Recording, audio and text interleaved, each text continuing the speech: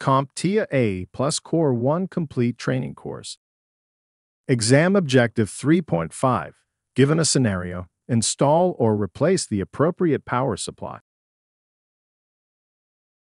In the context of information technology, a power supply unit, or PSU, is a vital component in desktop PCs. Its job is to convert the AC, or alternating current, from a wall outlet into DC, or direct current that the computer's components can use. When you plug your PC into a wall outlet, the electricity it receives is in the form of alternating current, which fluctuates rapidly in direction and amplitude. However, the delicate circuitry inside your computer requires a steady stream of direct current to function properly. This is where the power supply unit comes in. Its primary function is to convert the incoming AC power from the wall outlet into the stable DC power needed by the computer's various components. By performing this conversion, the PSU ensures that the computer operates smoothly and reliably, powering everything from the motherboard and CPU to the graphics card and storage drives. Thus, the power supply unit is truly the lifeblood of the desktop PC, providing the electrical energy necessary for its proper functioning. Moving forward with this topic, the next term we should know is voltage. Voltage refers to the measure of electrical potential difference between 2 points in a circuit. To state this another way, voltage is the force or pressure that pushes electrical charges through an electrical circuit. When you plug your desktop PC into a wall outlet, it receives electrical power in the form of alternating current. This alternating current typically comes in two primary voltage standards: 120-volt alternating current, or VAC, and 240-volt alternating current. These voltage standards dictate the level of electrical pressure that flows through the wires and into your computer's PSU. Within the computer, various components require specific voltages to operate effectively.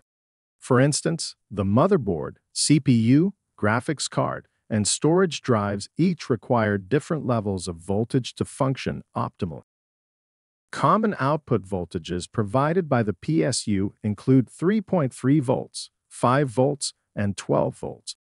It is important to note, once again, that these voltages are in the form of direct current. To deliver these various output voltages, the PSU comes with various connectors, the most notable being the motherboard connector. Depending on the age of the motherboard and the PSU, we have the 20-pin, 24-pin, and 20+4-pin connectors. The 20-pin connector was a standard for older motherboards, but has largely been replaced by the more robust 24-pin connector.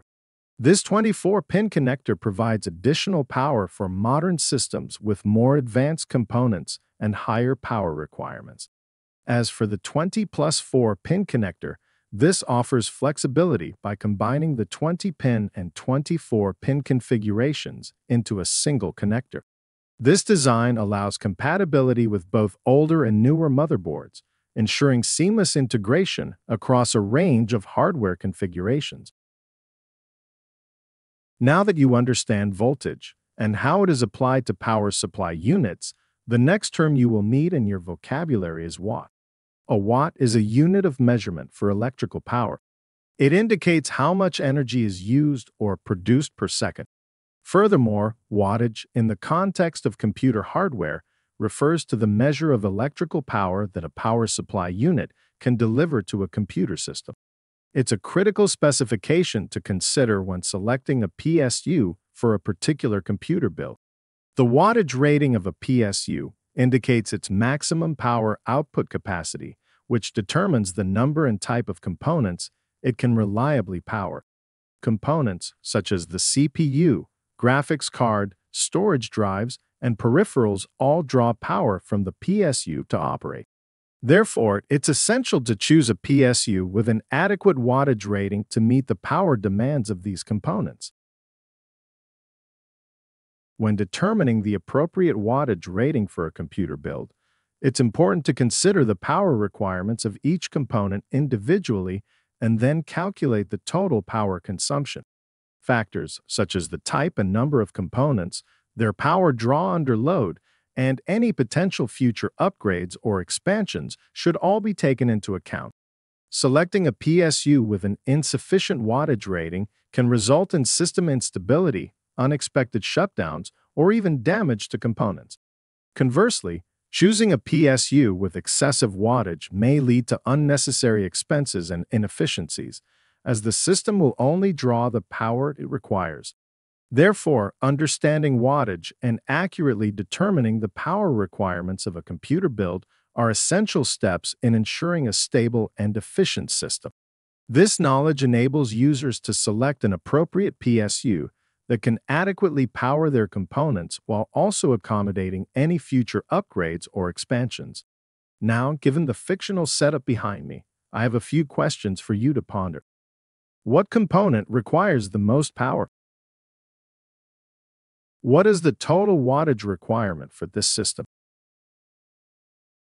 Would a 500-watt PSU be sufficient for this build? Would a 500-watt PSU allow for future upgrades?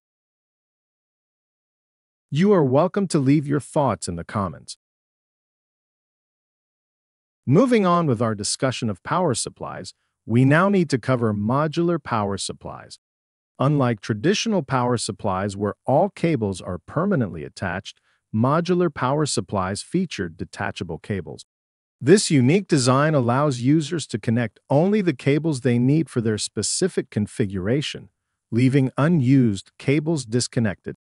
As a result, modular power supplies significantly reduce cable clutter inside the computer case, creating a cleaner and more organized internal layout.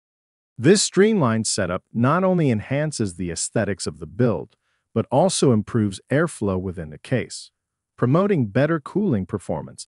With modular power supplies, PC builders can easily customize their cable management to suit their preferences and optimize the airflow dynamics inside their system.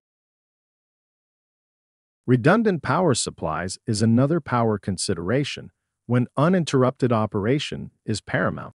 Unlike traditional power supplies, which rely solely on a single unit, redundant power supplies offer a fail-safe mechanism by providing backup power in the event of a primary PSU failure. This redundancy ensures that even if one power supply unit malfunctions, the system can seamlessly switch to the backup power supply unit without interruption. As a result, critical operations can continue without disruption, minimizing downtime and potential data loss. Redundant power supplies are meticulously engineered to meet stringent reliability standards, offering peace of mind to organizations that rely on continuous operation for their business activities. Lastly, in situations where there are sudden and unexpected power interruptions, an uninterruptible power supply, or UPS, becomes an invaluable asset to ensure maximum uptime. A UPS is a device designed to provide immediate and uninterrupted emergency power to connected equipment when the main power source is lost. This seamless transition of power is especially important in IT environments, where servers are constantly processing and transmitting data. Even a momentary power disruption can lead to unsaved data being lost or systems shutting down improperly, which can cause potential damage. When there's a sudden loss of power, the UPS instantly kicks in, ensuring that there's no break in the electricity supply. This immediate response allows IT professionals the time to either switch to a longer-term power solution, like a generator, or to safely shut down systems and save critical data.